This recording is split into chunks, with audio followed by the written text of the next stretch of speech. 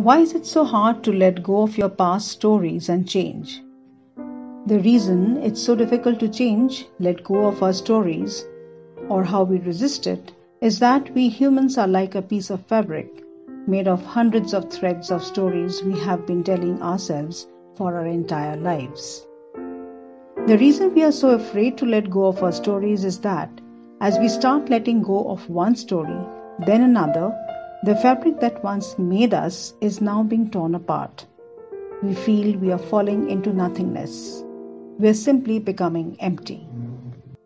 Maybe the reason why it has been so difficult for me to let go of some of my stories is simply that I have lived into them for so long, they have been parts of me for an entire life. As I try so hard to let these stories go, I feel resistance building up in my body.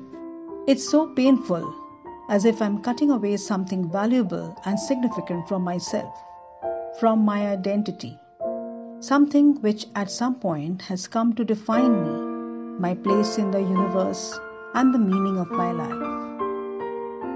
I'm not whole or complete anymore, because the stories that used to make me complete are now gone, and I feel empty.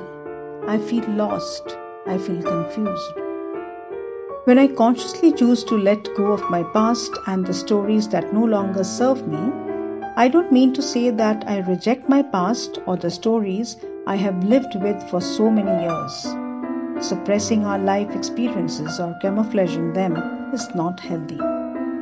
Instead, I choose to view those stories as shoes or clothes I used to wear at a certain period of my life.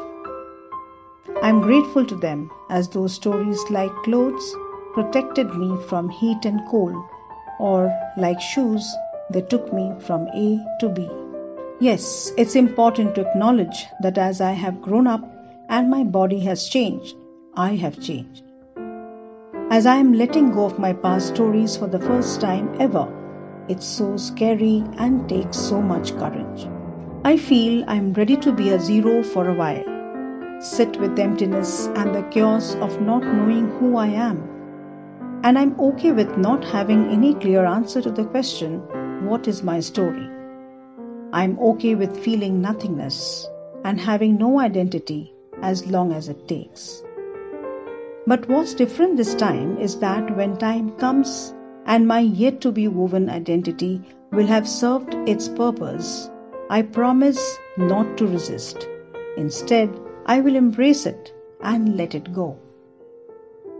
And I will be ready to change when time to change will come. Thank you for listening to our work in this channel. I hope it has served its purpose to show you a bright light. Wishing you all health and happiness from our team.